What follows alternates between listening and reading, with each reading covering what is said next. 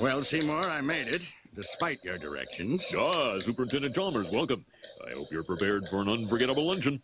Yeah.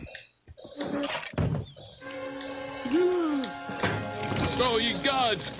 My roast is ruined. But what if I were to purchase fast food and disguise it as my own cooking? Delightfully devilish, Seymour.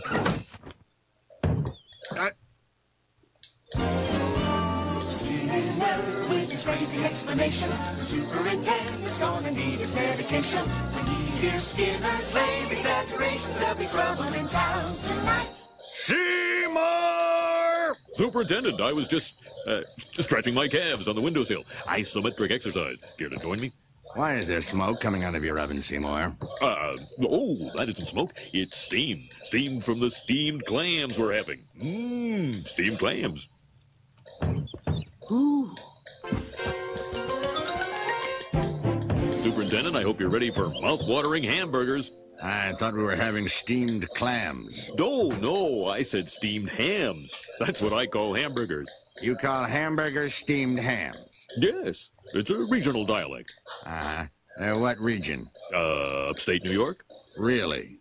Well, I'm from Utica, and I've never heard anyone use the phrase steamed hams. Oh, not in Utica. No, it's an Albany expression. I see. You know, these hamburgers are quite similar to the ones they have at Krusty Burger. Oh, no.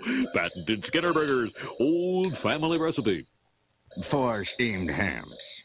Yes. Yes, and you call them steamed hams despite the fact they are obviously grilled. You know, one thing I should... Excuse me for 1 second. Of course.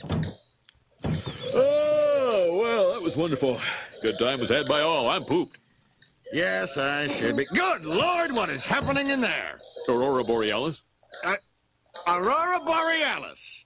At this time of year, at this time of day, in this part of the country, localized entirely within your kitchen.